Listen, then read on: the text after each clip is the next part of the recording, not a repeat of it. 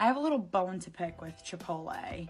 I was at Chipotle today after the gym and I didn't want carbs, so I literally just got chicken, guacamole, corn, and the slightest bit of cheese, okay? Stay with me.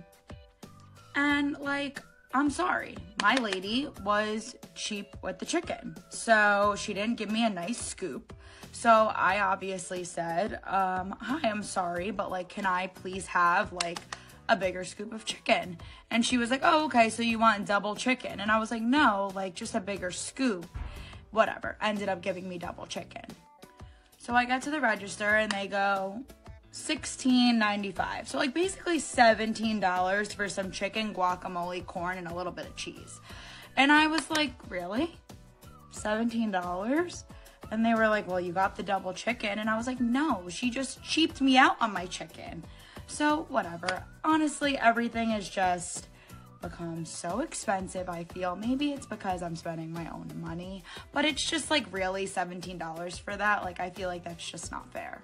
Like, if she didn't cheat me out of the chicken, then it probably would have been 13. 13, fine, deal, sold.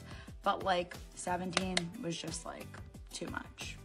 And like, I'm not cheap. I'm not one to ever say anything, but my friends got like loaded bowls, you know, the whole 9 yards. They got steak, they got sour cream and guacamole, like, and a bunch of other shit. And their bowl was $17, but I got the most like minimalistic bowl, and mine added up to like what their mega bowls were.